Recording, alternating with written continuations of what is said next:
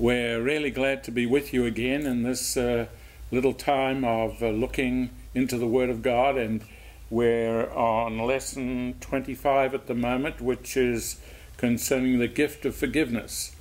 And what we need to realize that each one of us is always called to forgive.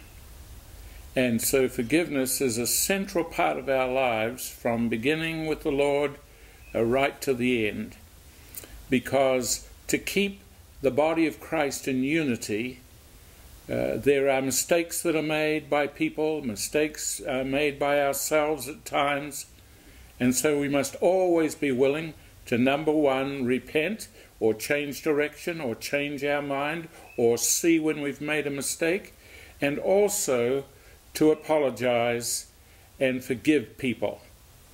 Now, many of us carry hurts and wounds, and often when we're starting out ministering to people as a shepherd to the sheep, you'll find that many of the sheep have been deeply wounded and often carrying real resentments.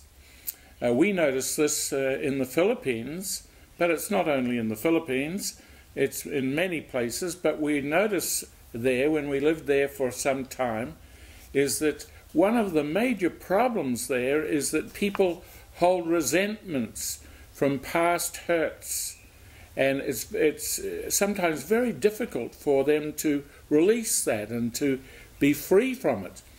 But you know, the essence of forgiveness provides us with a freedom from guilt and freedom from resentment. And so it's important that we understand. Now, in this study, we are centrally looking at three gifts of forgiveness. And I'll mention these, and then we'll come back and we'll have a look at the scriptures.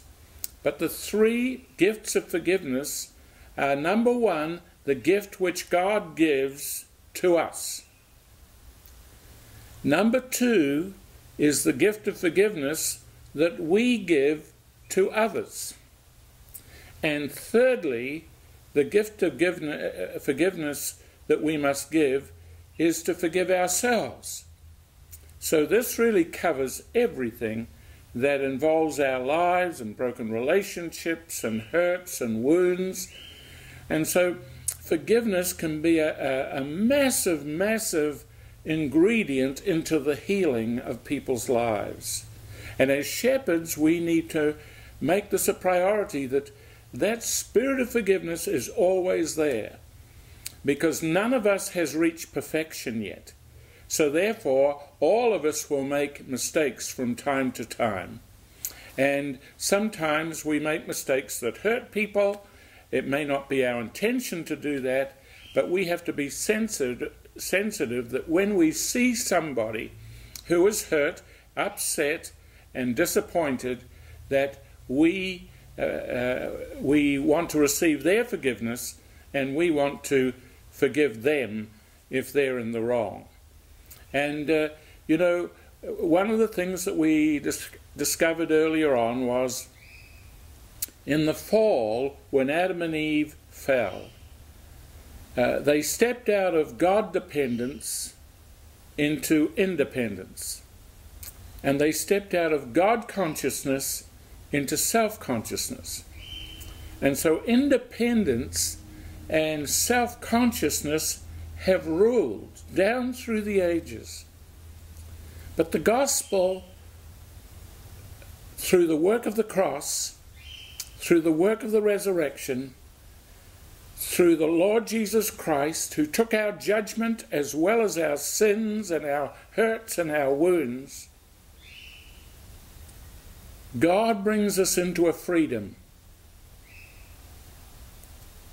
And the scripture says that you shall know the truth, and the truth will set you free. And whom the Son sets free is free indeed. And so forgiveness is one of the central factors here. Let me repeat. The first gift is God's forgiveness to us for all the mistakes we've made. The second gift is the gift that I give to others who I have felt have made mistakes. And thirdly, I've got to be able to give myself the gift of forgiveness and forgive myself. It's surprising how many people can't forgive themselves. And it's mainly because the enemy has come with such a load of guilt the moment that we see we've done something wrong. It's good to be sin conscious if we are cleansed from sin, if we realize that the sins have been dealt with, if we realize the old life has been dealt with, if we realize that Jesus bore it all so that we could be free from it all, cleansed from it by the blood of Jesus, cleansed by the work of the cross, cleansed by the resurrection. And so our position as shepherds is that we need to experience this, and we must be a forgiving person, as well as teaching others, the sheep, to be forgiving people as well. So we could put a statement out like this: we must never stop forgiving.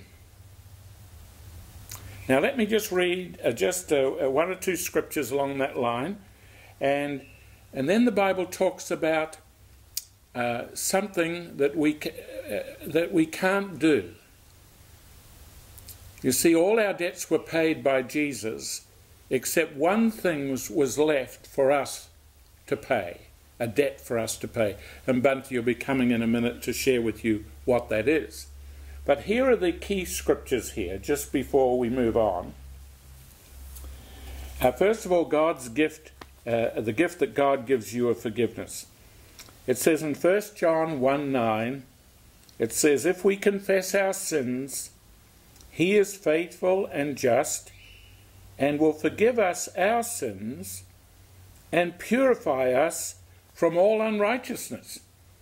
Now that really is a complete cleansing and freedom from our sins and the effects of them.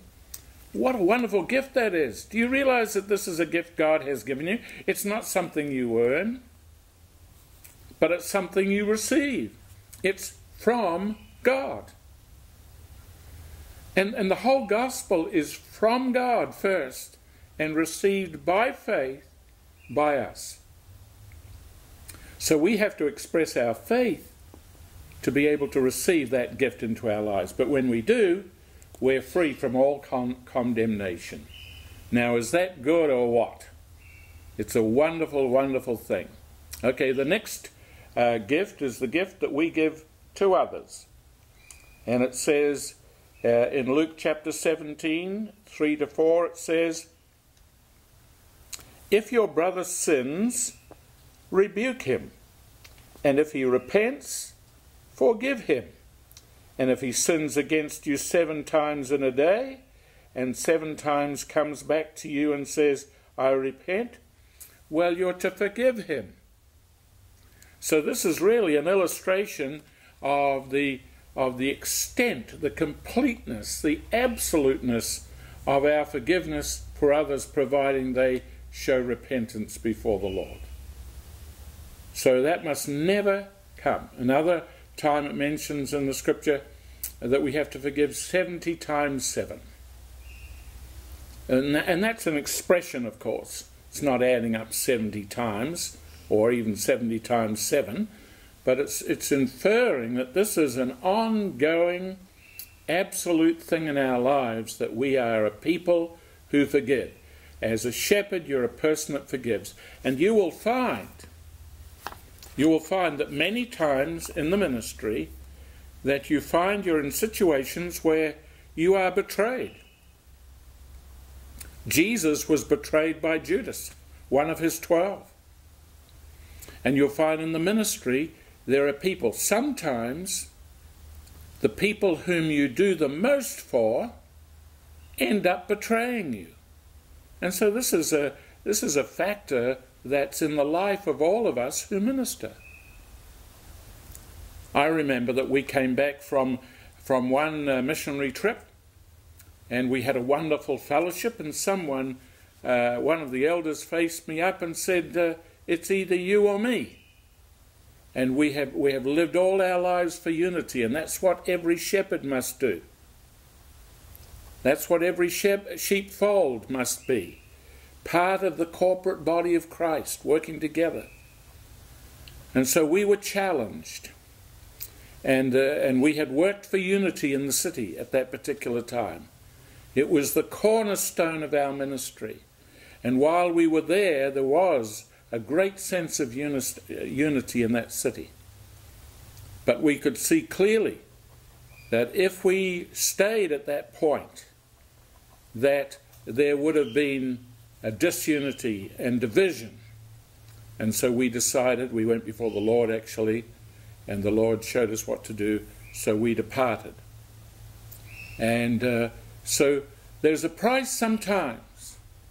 I wonder how Jesus felt when he was betrayed by Judas.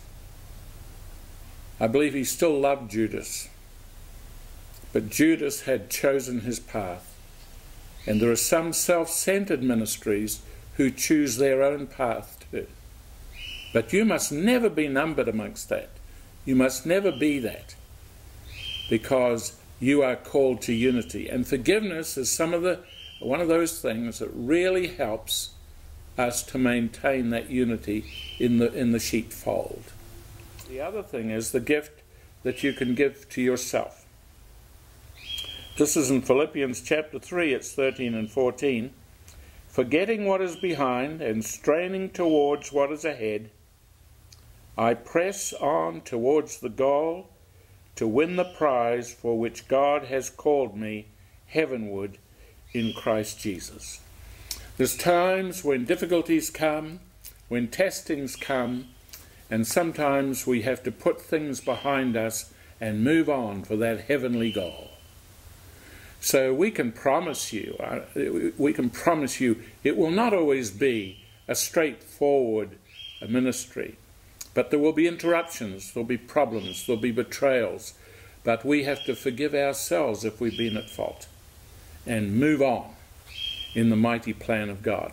Now, Bunty's going to come and share with us the debt, the one debt in our whole life which we have to pay. So we don't have to pay for our sins. We don't have to pay for so many things because Jesus took it all for us. But there's one thing we have to pay, a debt which we owe. And why don't you come and just share that with us? It's very important, isn't it? It sure is. Yes, it's such an important subject. And you remember how we've already shared about how when Jesus died on the cross, he cried out, "It is finished." And that literally meant debts all paid in full. And so the Lord has paid all our debts of sin, if you like. All our debts to the Lord have been paid by the Lord himself. But here in Romans chapter 13 and verse 8, it tells us that the Lord has left us one debt still to pay. And it's not a debt in that sense to him, but let's have a look at it. He says in verse 8 of Romans chapter 13, "Let no debt remain outstanding except the continuing debt to love one another. For he who loves his fellow man has fulfilled the law, has fulfilled the righteousness of God." So we have a debt that we are to, as it says here, continually pay.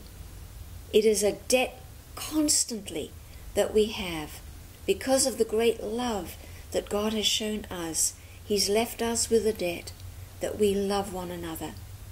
And so very much part of love is this whole gift of forgiveness, forgiving one another.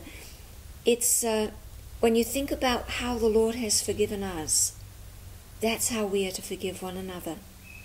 Imagine what we owed the Lord, if you like, and he's totally wiped it clean. Now that is what forgiveness means. You know, you've probably heard the saying, the joke that goes, "I'll forgive, but I'll never forget." But of course that is not forgiveness at all. Forgiveness literally is a wiping clean. It's a cleansing right out of our thinking, forgetting that which is behind. That's what Paul said. Forgetting that which is behind. And that is in relation also not only to how we've been hurt, forgetting that which is behind, but also the debt that we owe others. So forgiveness is very much a wiping out of everything that we think is owed to us. So we owe a debt because of what the Lord has done for us, and that debt is to love one another. It's a continuous debt.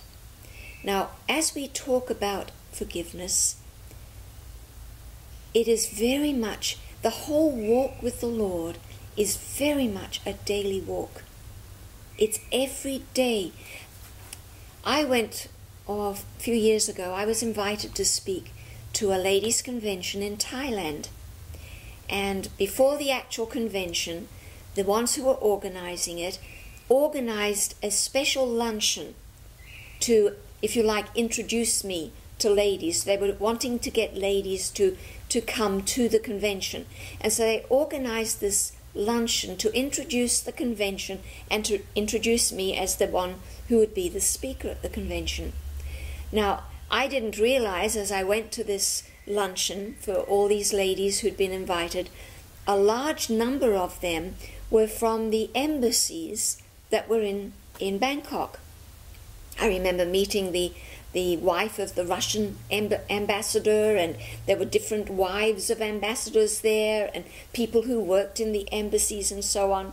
So it was very much a higher echelon, if I could put it that way, of society in this luncheon that I was invited to speak at.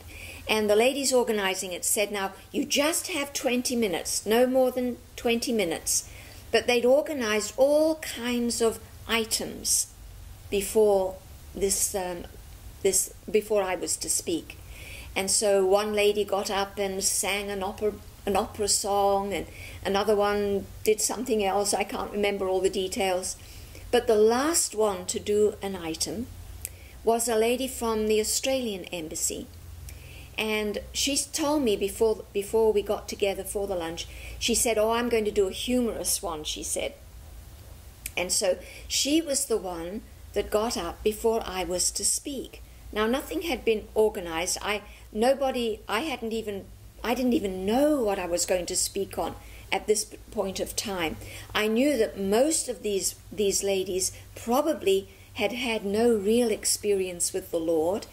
And so I was really praying, Lord, what do you want me to share with these ladies? So I'm sitting at my table, at the luncheon table, all different tables around with ladies, and I'm sitting at the table that I was at, and while all these items are going on, I'm praying and saying, Lord, what do you want me to minister to these ladies? Anyway, this Australian girl got up with her humorous skit that she had prepared. And what she did was this. I was sitting at the side of the table where she was. She'd put a cover around the table where she was, so you couldn't see under the table. And I could see under the table because I was at the side of it. And I could see there were all these things that she'd put under the table. And then she got up to do her skit. And she pulled out a small carry-on bag that you take onto an aeroplane.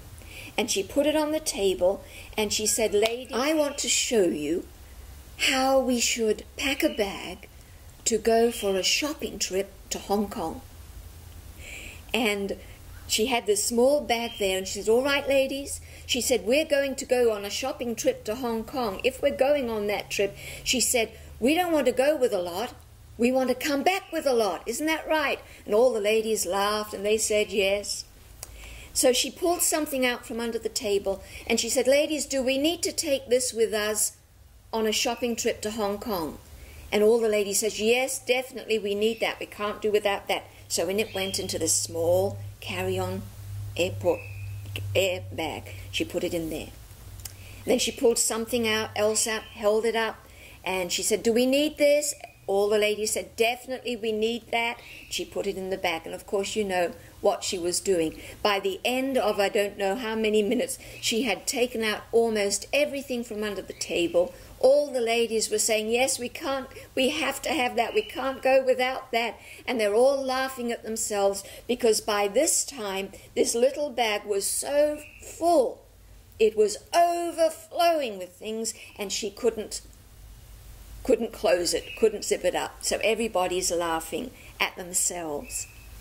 And then she said, all right, she said, now I'm going to show you what you do need to go on a shopping trip to Hong Kong. So she took everything out, put it back under the table, took out a few things, put it in the small bag, zipped it up, held it up, and she says, that's what you need so you can come back with a lot of things. And everybody's laughing.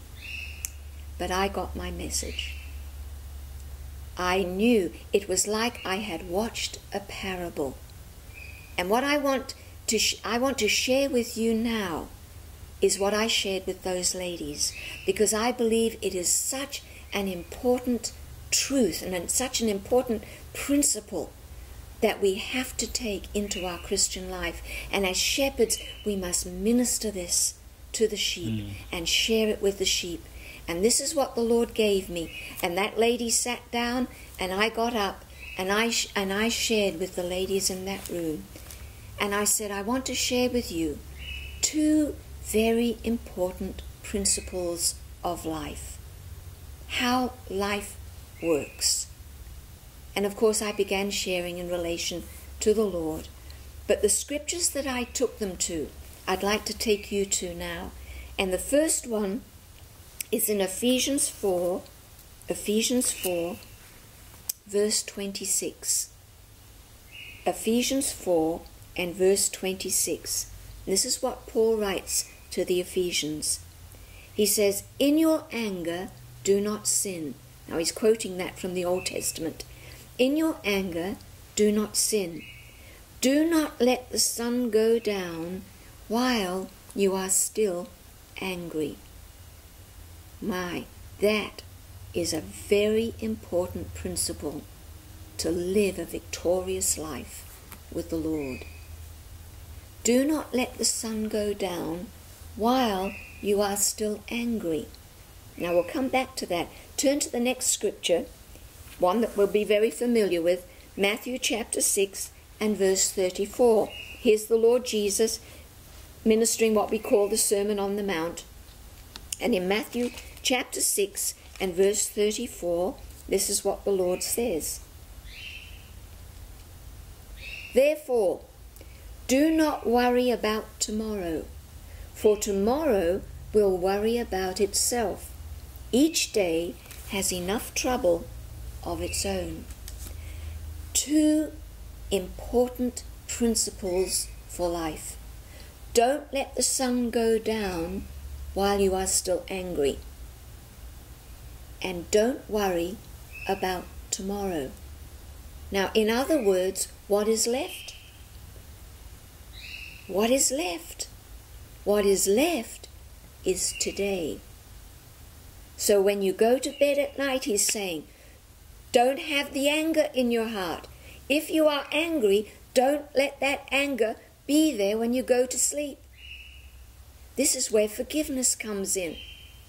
Do you know that so many people go through life with overpacked baggage? Just like that little bag, that little carry-on bag that lady had shown was overpacked, couldn't close it. Many people go through life with overpacked baggage. They've got piled into today. When they wake up in the morning, they've got piled into today all the hurts and rejections, the resentments that they feel, and the unforgiveness that they have, what other people have done to them. And it's piled in to today. When they wake up in the morning, all that is in their day. And then they add all the worries of tomorrow. All the worries. They look ahead, and they're worried about this and they're worried about that. And when they wake up in that morning, they've got all the things of the past piled in, and they pile in all the worries of tomorrow. And they wonder why life doesn't work. Do you know many Christians are like that? The Lord Jesus took all the past. He took it on the cross. Everything that we experienced and experience in life that is hurtful, not only our sins, but what others have done to us, the Lord Jesus took on the cross. So that Paul is writing and he's saying, don't let the sun go down while you're still angry. In other words, the Lord Jesus took everything. Let's allow him to have it. Be set free from it. And then in the day that we live, any hurts that come our way, let forgiveness, the debt of love, be expressed from us. The debt we owe to others, forgiveness to others, so that we go to sleep without any anger or hurt or unforgiveness in our hearts. And don't let's add any of the worries of tomorrow. In other words, let's live a day at a time with the Lord. That is how we live a victorious Christian life. It's living daily. The Lord Jesus taking all the past, not allowing anything of that day to be taken into the next day, and not adding all the worries that are ahead. When you know the Lord has forgiven, then it's when we realize how much he's forgiven us, then it's much easier for us to pay the debt we owe to others and forgive them. And when you know what the Lord's done for us and his faithfulness to us, it's much easier not to add the worries of tomorrow. The Christian life works one day at a time. The Lord bless you.